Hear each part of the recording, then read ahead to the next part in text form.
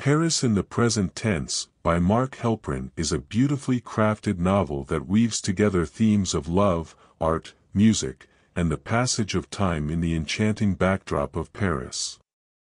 Published in 2017, Helprin's novel explores the complexities of human relationships, the enduring power of creativity, and the profound impact of historical events on individuals.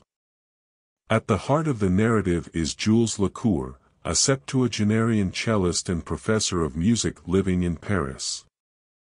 Jules is a character deeply rooted in tradition, with an unwavering commitment to his art and a profound love for the city of Paris. He embodies a sense of timelessness, standing as a testament to the enduring power of music to transcend temporal boundaries. Helprin masterfully juxtaposes Jules' reverence for the past with his engagement in the present, creating a poignant exploration of the passage of time. The novel's plot takes an unexpected turn when Jules discovers he has a terminal illness. Faced with the impending end of his life, he is compelled to confront his past and seek reconciliation with his estranged family.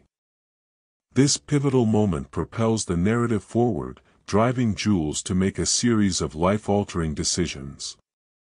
Helprin's portrayal of Jules' internal struggles and his journey towards self-discovery is both moving and relatable, touching on universal themes of mortality and the search for meaning. In the midst of Jules' personal turmoil, Helprin introduces a romantic subplot involving the young and vibrant Élodi, a ballet teacher who captures Jules' heart. Their May-December romance is delicately depicted, with Helprin emphasizing the transcendent power of love to bridge generational gaps and create a profound connection between two individuals.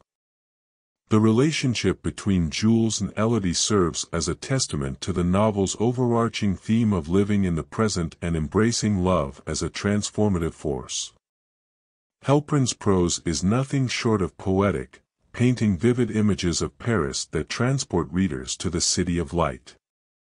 His descriptions of the city's architecture, art, and cultural richness evoke a sense of wonder and enchantment, making Paris itself a central character in the story.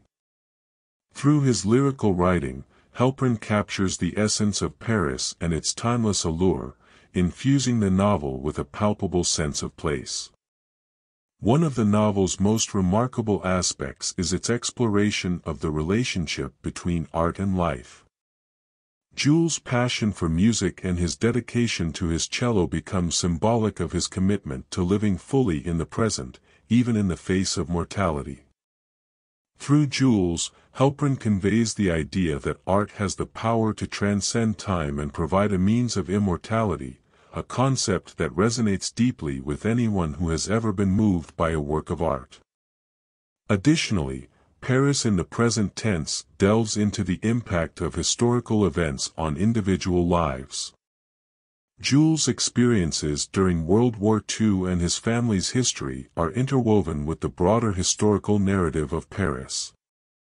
Helprin skillfully explores the lasting effects of war, trauma, and loss on the characters, highlighting how personal histories are shaped by the larger forces of history.